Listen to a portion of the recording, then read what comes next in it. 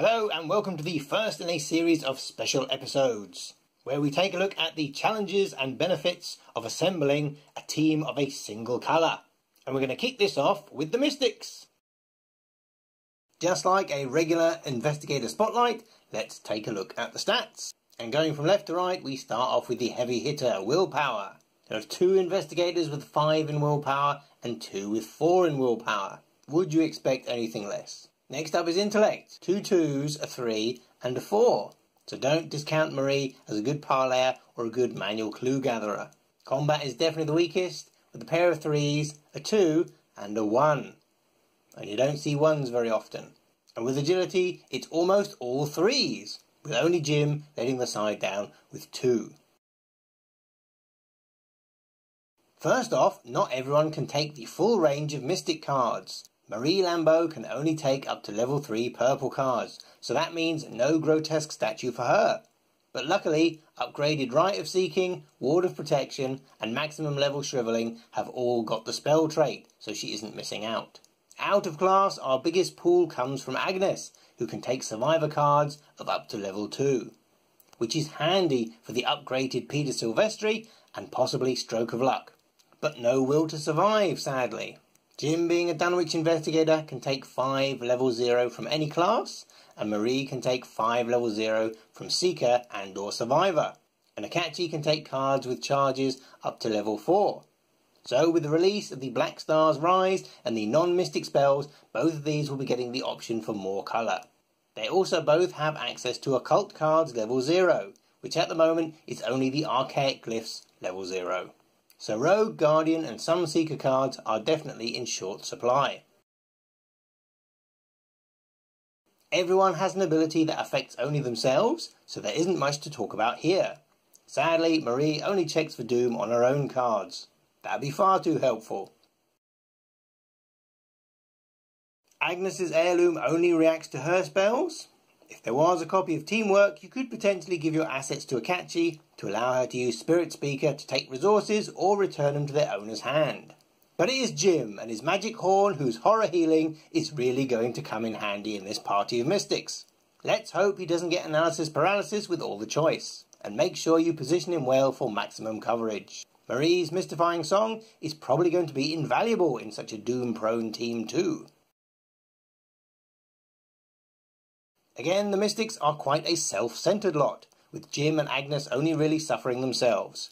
Although, watch out for the Doom from Dark Memory. Both the Angered Spirits and Baron Samedi go into the threat area, so can be triggered by the other investigators.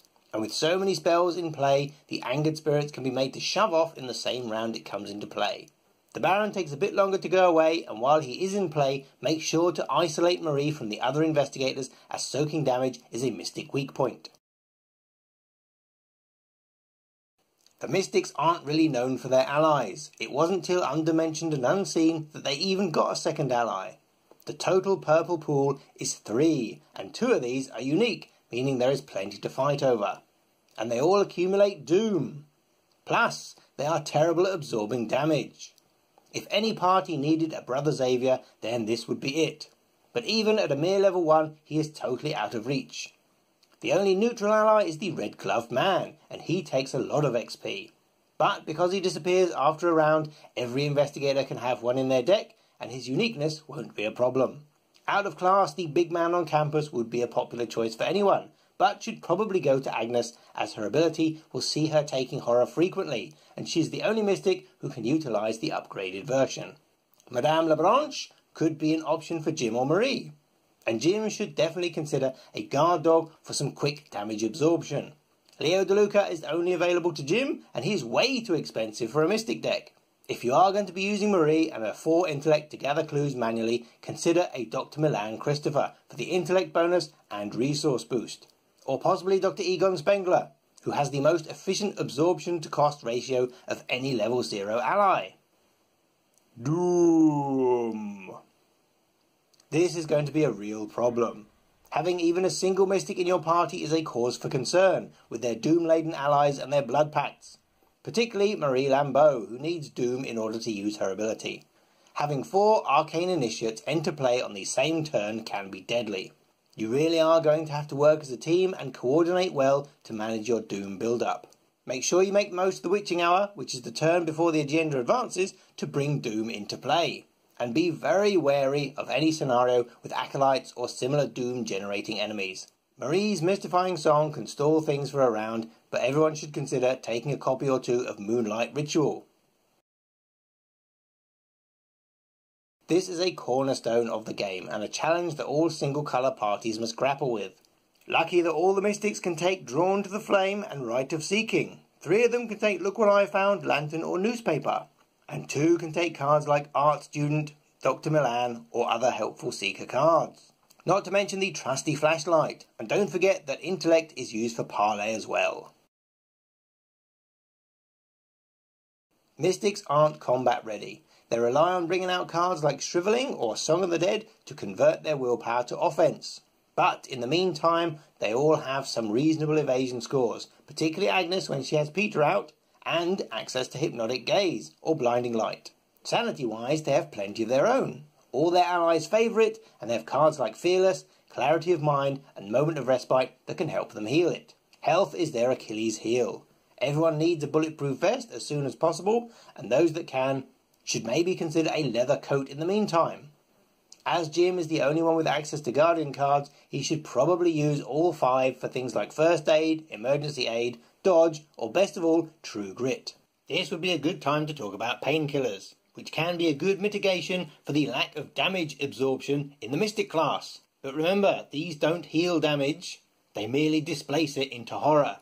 And with all the ward of protections and backfiring spells, Mystics have quite enough horror, thank you very much, as it is. So choose when is best to deliberately add horror to yourself, which for Agnes is probably often as possible.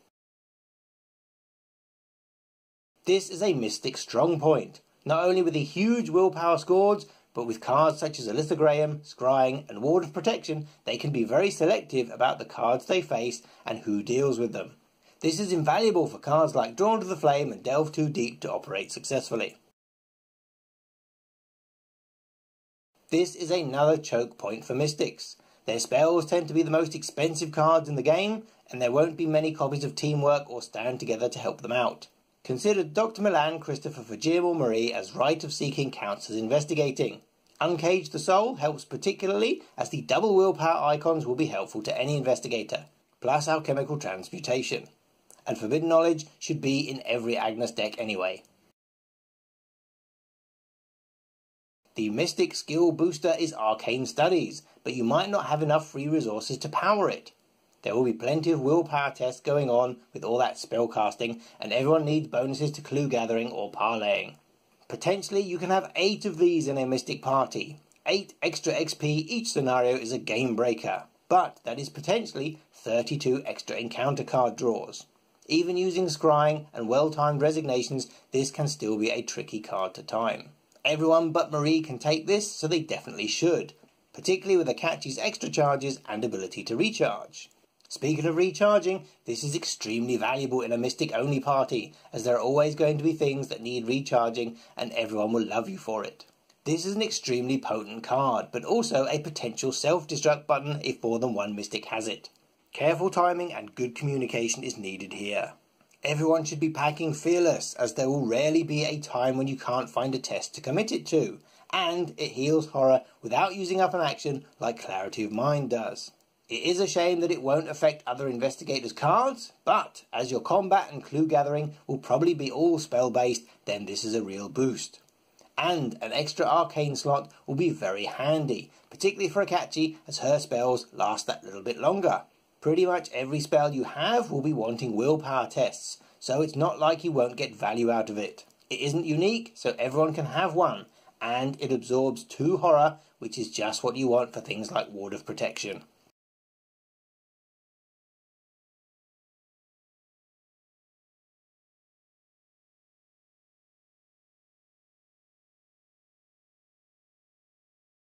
But it is Jim and his magic horn who's hot. But it is Jim and his magic... Ah, dear. Who writes this stuff? Doom!